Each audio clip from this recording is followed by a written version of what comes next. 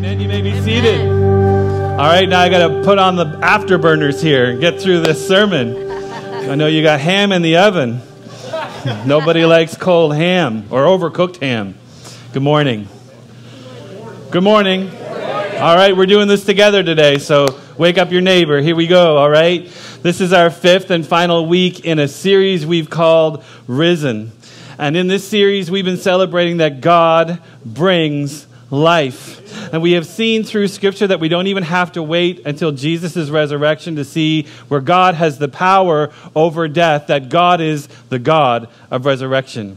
Week 1, we looked at the first resurrection was the prophet Ezekiel's vision of the valley of dry bones, right?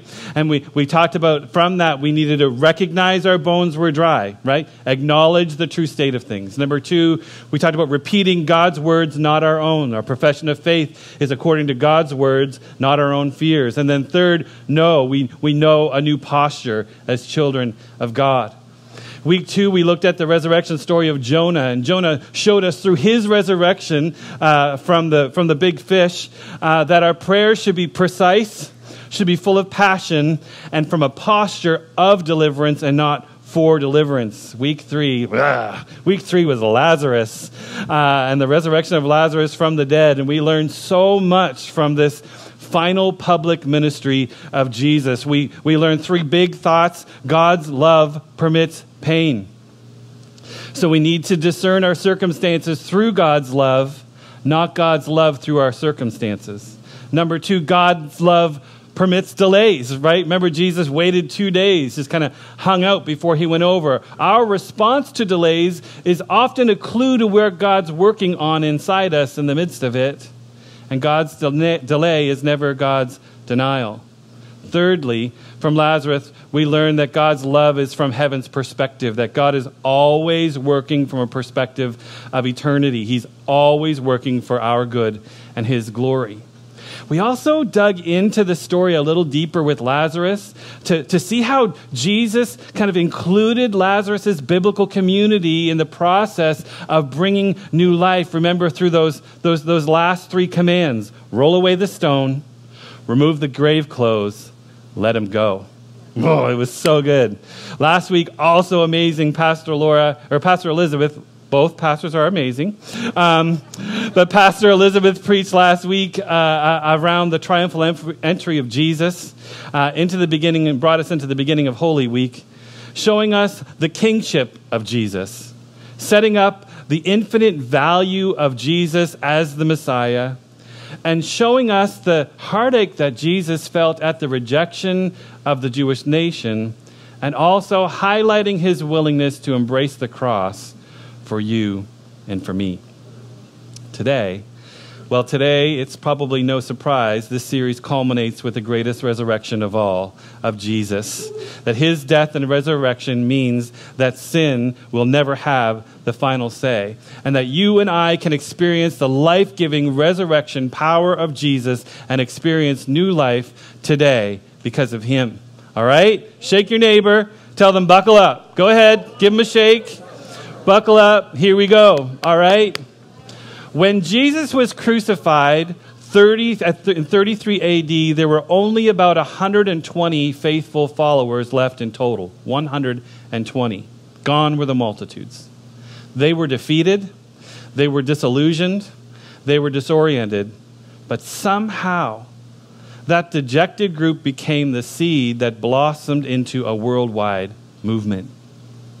2,000 years later, listen to this, 2.3 billion people who are alive on planet Earth today claim to be followers of Christ.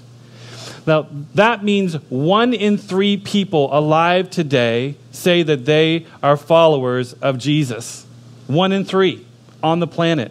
Now, in North America, that kind of seems maybe a little bit impossible because of the way that we kind of hear about things in North America. But the Christian church is by far the largest organization on planet Earth.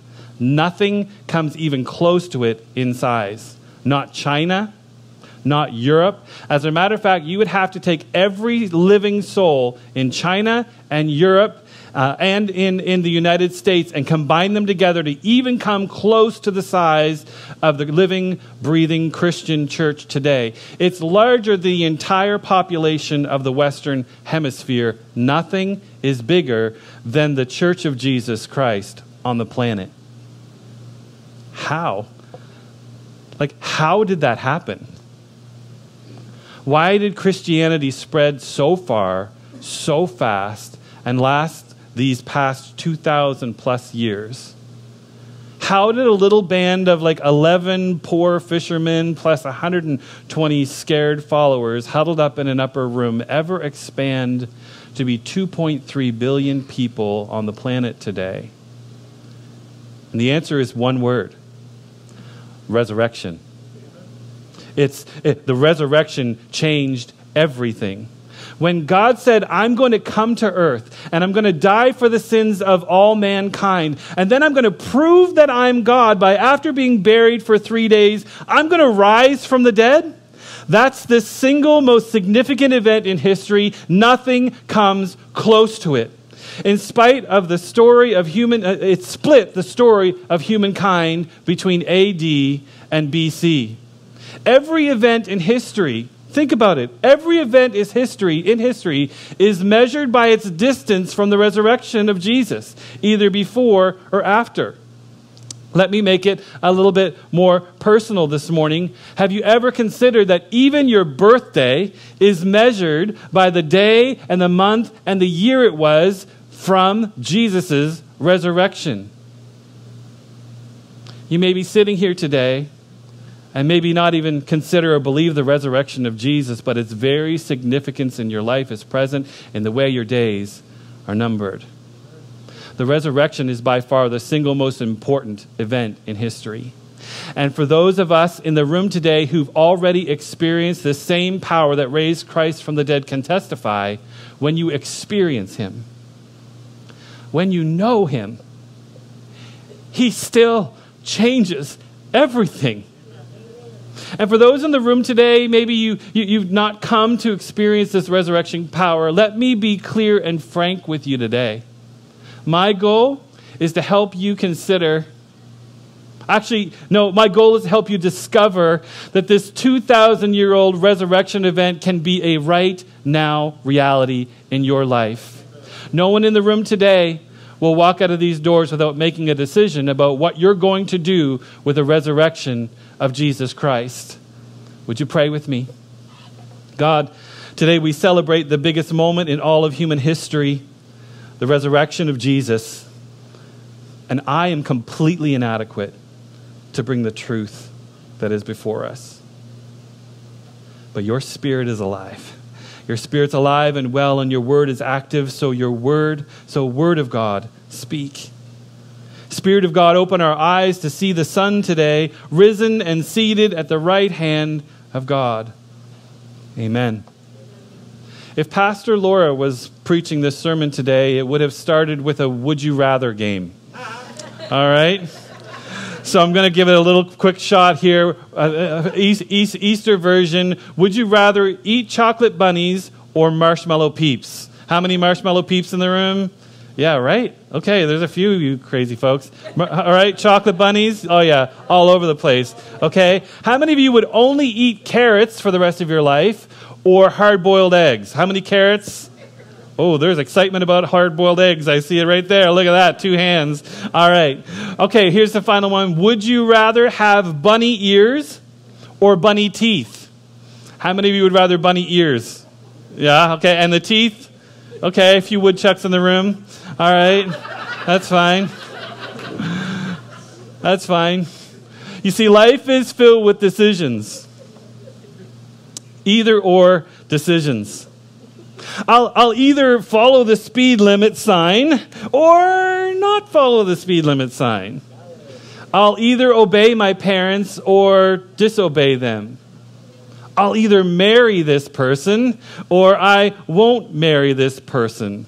I'll either fight this addiction and live, or I'll give in and be destroyed by it. Or if you're like me, some of the maybe other guys in the room here, you will either choose to tickle your wife's feet while she's sitting on the couch and die, or leave her alone and live.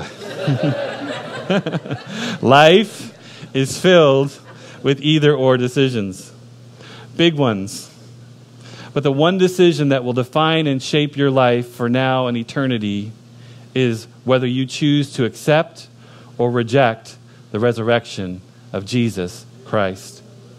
The resurrection is recorded in all four Gospels, Matthew, Mark, Luke, and John. But for today, I want to look at the biblical record of the resurrection as reported by the Apostle Luke in chapter 24. Let's read it 1 through 9. On the first day of the week, very early in the morning, the women took the spices they had prepared and went to the tomb. They found the stone rolled away from the tomb, but when they entered, they did not find the body of the Lord Jesus.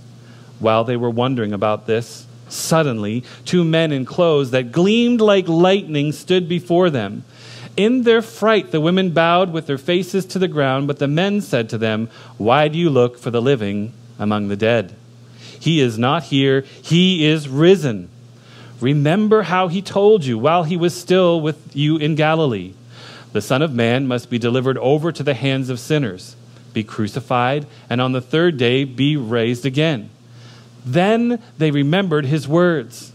When they came back from the tomb, they told all these things to the 11 and all the others. It was Mary Magdalene, Joanna, Mary the mother of James, and the others with them who told this to the apostles, but they did not believe the women because their words seemed to them like nonsense. Peter, however, got up and ran to the tomb. Bending over, he saw the strips of linen laying by themselves, and he went away, wondering to himself what had happened. Indeed, Peter, what in the world had happened? It wouldn't be an Easter service if there weren't just a few people in the room today who are here saying, you know what? I'm with Peter. I'm just not sure what I think about this whole resurrection thing. Frankly, I have no interest in the resurrection, but it was the only way I could get a free lunch out of my mother-in-law. And your response really is not altogether unreasonable. The first Easter morning started with just about as much doubt. Luke, verse 1, on the first day of the week, early in the morning, we just read it, the woman took the spices they had prepared and went to the tomb. So we see here, right away, that these ladies hadn't set their alarms or spent some sleepless night waiting in anticipation of running out and taking in the miraculous resurrection of Jesus, their Messiah. On the contrary, they were sneaking under the cover of darkness ahead of the crowd to pay their last respects. They were bringing spices to aid in the embalming of Jesus. And the disciples, they were so dejected that they hadn't even bothered to go to the tomb. They had already moved on, likely trying to figure out how they were going to get their old jobs back, maybe trying to split up a little bit of the money that they had left over to kind of get back on their feet and get started again. The women and the men who followed Jesus started off Easter morning discouraged, dejected, depressed. Their hope was dead on Easter morning. Their expectations were shaped and constrained by the events that had been taking place in the days prior. And maybe that's you this morning. Waking up, sneaking into Easter morning with little to no expectation. Like the followers of Jesus, your hope has been curtailed, maybe even constrained by the events of the days that have gone by. If that's you this morning, here with little to no expectation, can I suggest that you're contending with the same issue that faced the women as they approached the tomb? What are you going to do with the stone or obstacle that's been placed between you and Jesus? If that is you this morning, I have really good news right out of the gate here in verse 2. Verse 2, Luke 24, verse 2, they found the stone rolled away from the tomb. So what is it for you, that big thing that's been placed in your life that keeps you from getting up and looking for Jesus? Is it a stone of pain from unexpected loss? Maybe a stone of doubt from questions that you haven't even asked yet because you didn't really expect to find an answer? Maybe it's a stone of offense or unforgiveness from the hurt of another. A stone of past rejection. A stone of fear of what it might cost you if you find Jesus alive after all. I don't know what it is for you, but I bet you do. I think you do. That thing that seems too big to move, that thing that keeps you from expecting anything from Jesus. John's account says it was an angel who, like an earthquake, rolled the stone away. And honestly, I don't care much who did the rolling. The important thing for us to realize this morning is that God has already provided supernatural power to take care of the obstacle you expected to find between you and Jesus. It's just a matter of choosing to get up and get on the way, get away from the crowd and start looking for him. 3 days earlier, when Jesus said, "It is finished," he was referring to the very obstacle that hinders you today from pursuing him. Jesus has already prepared a place for your arrival. He's already dealt with the obstacle that you expected to be in the way when you went looking for him. And my prayer is, even now as you consider this, that you would be like the women who would at least had the willingness to get up and start looking for Jesus. Moving on, verse 3, but they entered, and they did not find the body of the Lord Jesus. And maybe this is a better description of you today. Maybe this is exactly what you were afraid of. I don't know about you, but I've been there. I've been there looking for Jesus, but it seems like he's nowhere to be found. And the reality is we're not alone. There's a long list of Old and New Testament heroes who recorded there. "Where the heck are you?" cries. Job said, "I cry out to you, God, but you don't answer me." David said, my God, why have you forsaken me?" Jeremiah said, "Why is my pain unending and my wound grievous and incurable?" And Paul said he cried out 3 times for the Lord to remove his affliction. Heroes of the faith, and just like you and me, filled with despair and worry and hopelessness. So, what is the answer when we're looking for God in the midst of our pain? Let's look back at the women here in the first Easter morning, stepping into the empty tomb. Verse 4, chapter 24. While they were wondering about this, suddenly two men in clothes that gleamed like lightning stood beside them. In their fright, the women bowed their faces to the ground, but the men said to them, "Why do you look for the living among the dead? He's not here. He's risen. Remember how he told you while he was still with you in Galilee, the Son of Man must be delivered to the hands of sinners, be crucified, and on the 3rd day be raised again." Verse 8, then they remembered his words. That's it.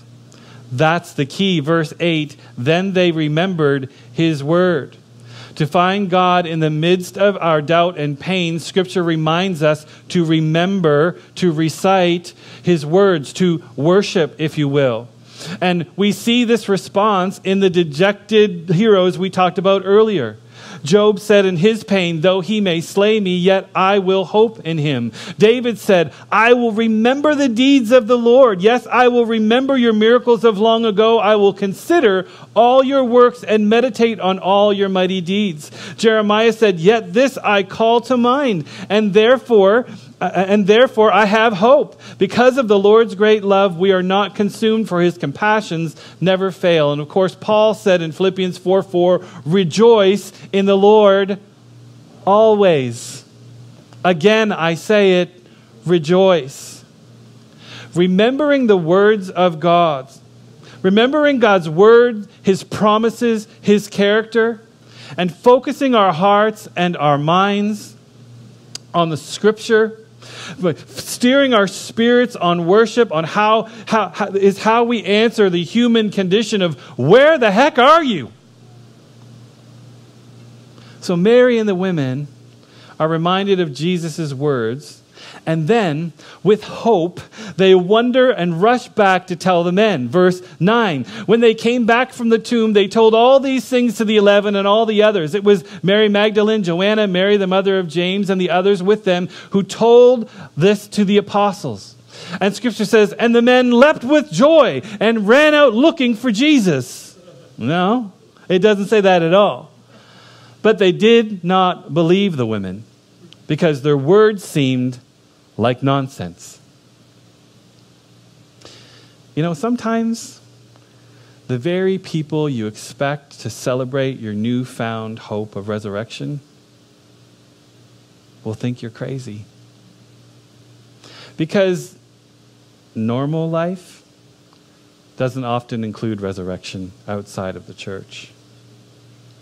Verse 12, to some, the thought of new life is ultimately just nonsense.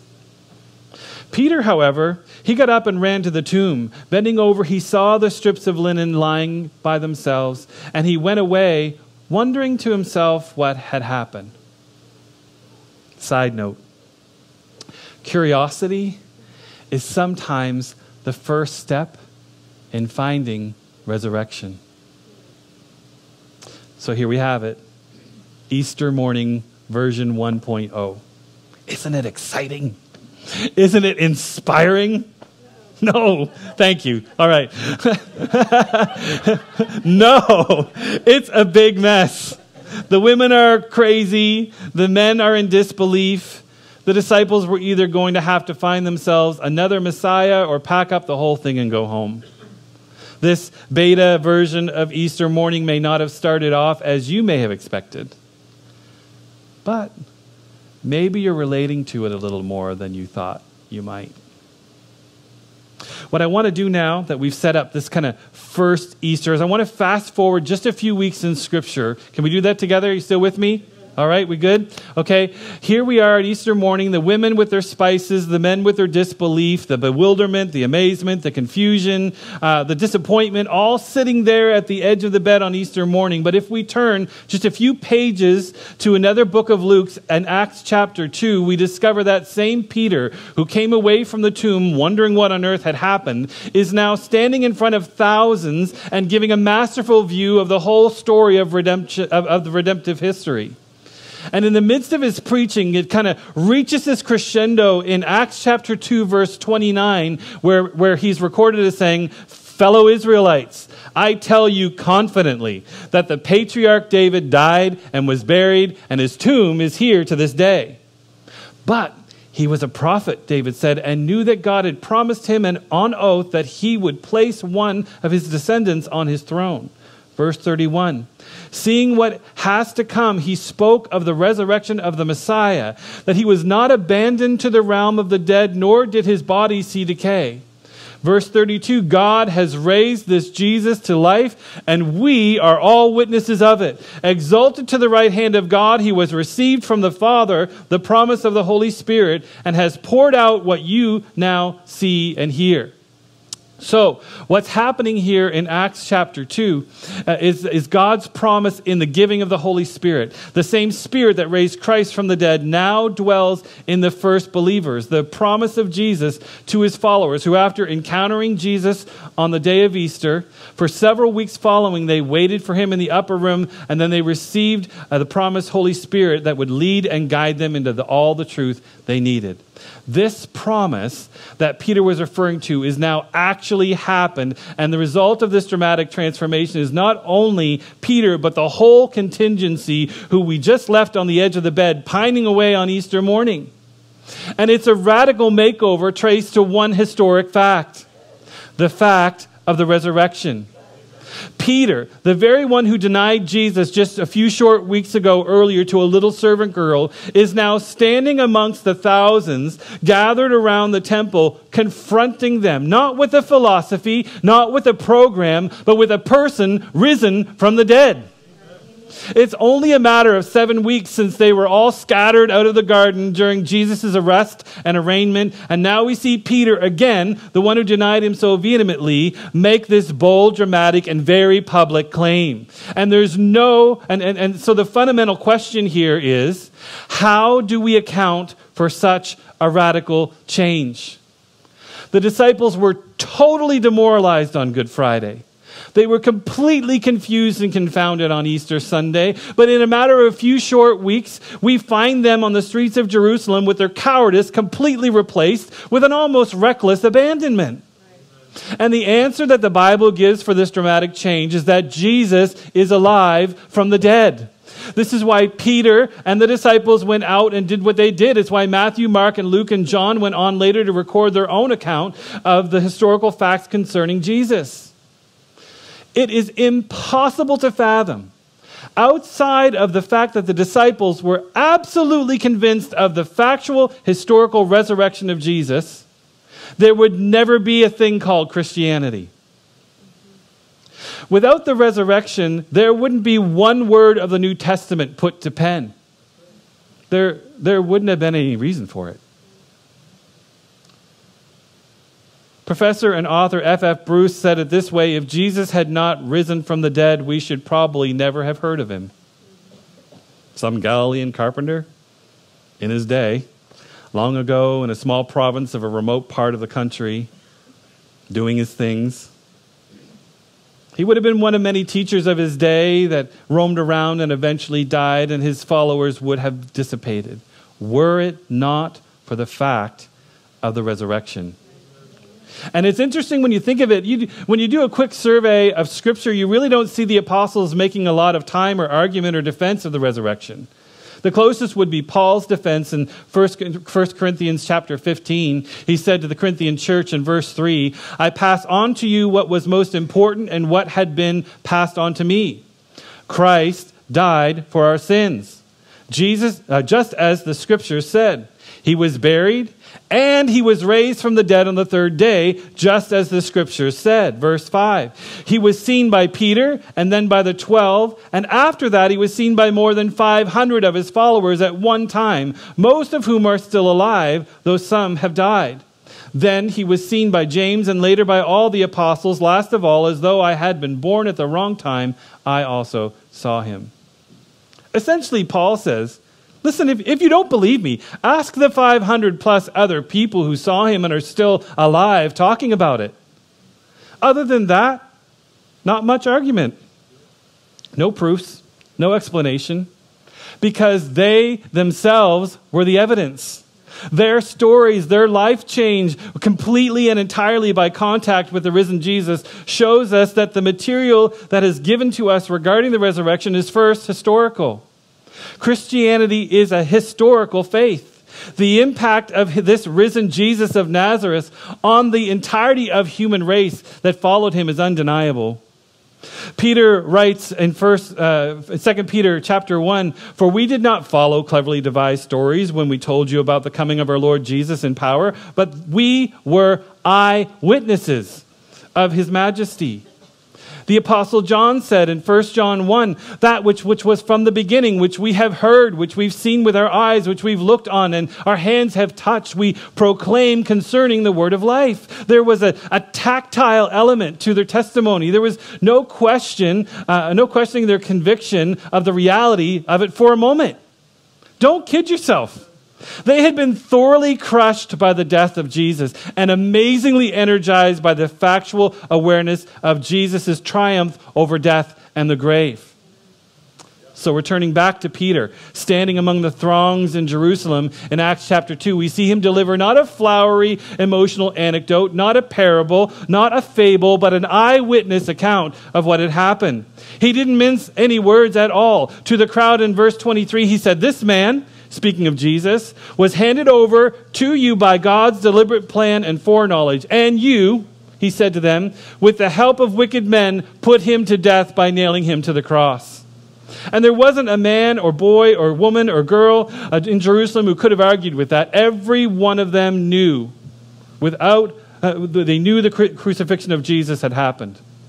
Acts 2:24, but God raised him from the dead, freeing him from the agony of death, he said, because it was impossible for death to keep its hold on him. And as we read earlier from Paul, there were people in that day, 500 plus, living and moving around the shops in Jerusalem who would testify of seeing him, some on multiple occasions, even with the threat of death. The historical realities of the gospel story go beyond the Bible. Jewish and Roman historians affirm that he was executed in Judea when Pontius Pilate was the governor. And after that, his followers still worshipped him as God and declared him to be the Messiah. There is no question of the historical claim of the church. It's an either-or decision. Because Christianity is not like any other religion. Buddhism can get along fine without Buddha, but Christianity does not exist for a moment without Christ. If Christ is not alive, Scripture says we who are followers are all most to be pitied. The resurrection is historical, and the resurrection is rational. You know, you may have friends and neighbors, and you may be here in the room today and reject it, but there is a clear and rational reason for the resurrection in the framework of a biblical worldview. God created man for relationship with him, and we rejected him, and our sins separate us from God. And those sins, the only way they can be paid for is not by good deeds, but by a sacrifice. And that sacrifice has to be of immense eternal value and last forever. And so rationally, the only thing God could do was come down himself and pay the price. That life in Jesus includes resurrection, the whole new beginning that answers the longing of every human heart, a longing for forgiveness and righteousness and peace and joy. And it's found in resurrection because resurrection is not a thing. Resurrection wasn't an event. Resurrection is a person. The resurrection is historical, it's rational, and it's relational. Resurrection is a person. Jesus said, I am the resurrection and the life. Now, he didn't say I will or I may be or I was. He said, I am the resurrection and the life. Jesus is not the someday. He is the right now resurrection. And he personifies himself as the resurrection. It isn't something he does. It isn't something he brings. He is. I am the resurrection and the life. Jesus is resurrection life. And what that means for you and I this morning is that the resurrection is a demonstration of the truth of all Christ's claims. And it's the trustworthiness of all his promises. It means because of the historical, rational reality of a personal, living Jesus, we can put our faith and trust in him and experience. You can experience the historical, relational, rational reality of the not 2,000 years ago, but the right now.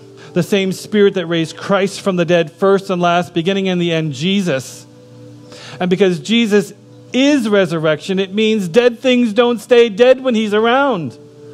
It means you don't have to be dead anymore. You don't have to be dead in doubt or dead in unbelief or dead in pain or dead in unforgiveness or dead in rejection or depression or addiction. You don't need to be dead in anger or gossip or pornography or lying or selfishness. We don't need to be dead in our trespasses and our sins because dead things don't stay dead when Jesus walks into a room. He is the resurrection and the life. So here we are, back to our either-or decision. Either Jesus was a liar or a lunatic. Either his disciples did accomplish the greatest hoax in human history, or this whole thing is as real can be. Would you stand with me this morning? Maybe by now you figured out where I stand on this whole thing. My hope lives not because I'm not a sinner, but because I'm a sinner Christ died and rose again for.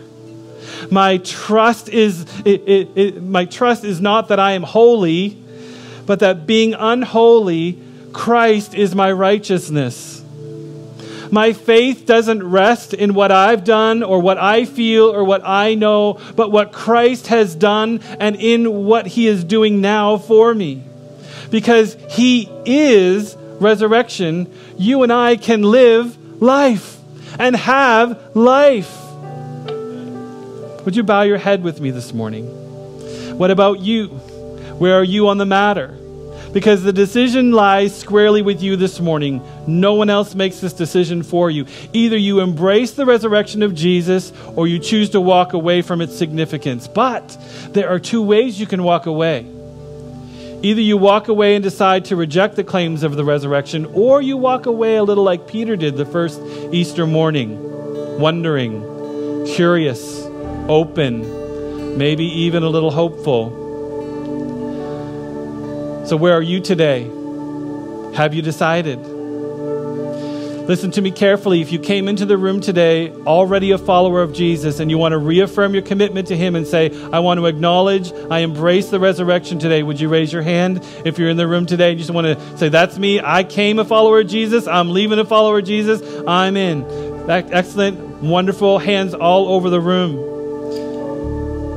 If you would not have considered yourself a follower of Jesus when you arrived today, but this morning you want to embrace Jesus and choose to embrace the resurrection life he has for you. You want to move from death to life this morning. You want to raise your hand and say, that's me. I'm making a brand new decision today to follow Jesus for the first time. I want to follow Jesus. Would you raise your hand right now in the room today? If you're making a first time commitment, say, I want to follow Jesus. Thank you. Maybe some of you are not ready to make that decision today, but you want to leave the room the same way Peter left the empty tomb. Curious, open, maybe a little hopeful. If you want to say, hey God, I'm not sure about all this, but I'm open and curious. You want God to reveal himself to you. Would you in a moment of honesty say, that's me, by raising your hand? I'm not sure about this whole thing, but hey, if God's real, I'm willing to consider that. Thank you. I see your hands. Thank you. Would you pray with me? God, you know every heart today. Those who are in Christ, those who are wondering about all of it. Father, I pray that your Spirit would work in the heart of every man, woman, boy, and girl in the room today. That you would bring life, that we can celebrate a risen Savior who takes us from death to life, from darkness to light.